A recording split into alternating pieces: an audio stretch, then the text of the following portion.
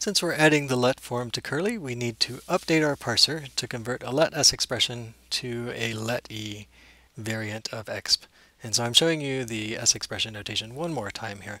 An exp is either any of the other things that we've had before, or it's a list-like s expression that starts with a let symbol and so on.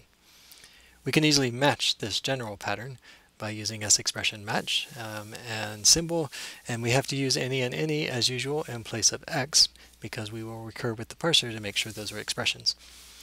And then what we have to do that recursion is pull out this piece and pull out this piece and pull out the symbol to form a let e. That turns out to be a little complicated. It's almost the most complicated form we'll have to parse this semester, so I'll step through it a little bit slowly.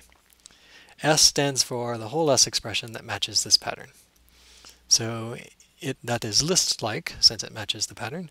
So we can convert it to a list of s expressions, and then we can take the second s expression, and that gives us this middle piece here. That gives us an s expression that is symbol with exp in square brackets, and then in curly brackets as well.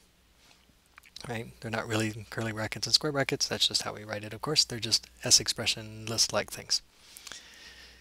We're still trying to get the symbol in exp, so let's get rid of that first layer of curly braces. That is done by converting that to a list of s expressions and then taking the first of those.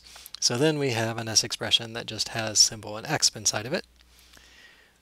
We can then turn that into a list of s expressions, and I'm going to bind the result to bs. So converting this list-like s expression to a list of s expressions gives us a list with a symbol and an expression in it. And bs stands for binding pieces. So we have the two pieces now. We need to pull out the first and the second of this.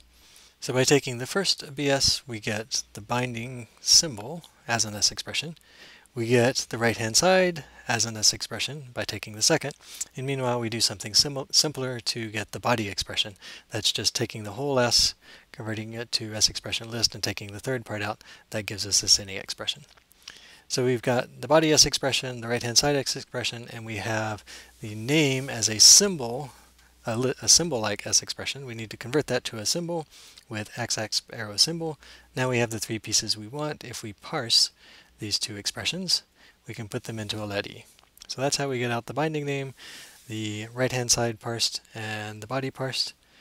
When we drop this into our full parser, it looks like this. We have this let case mixed in with all the other cases. We have some examples here parsing a let form out.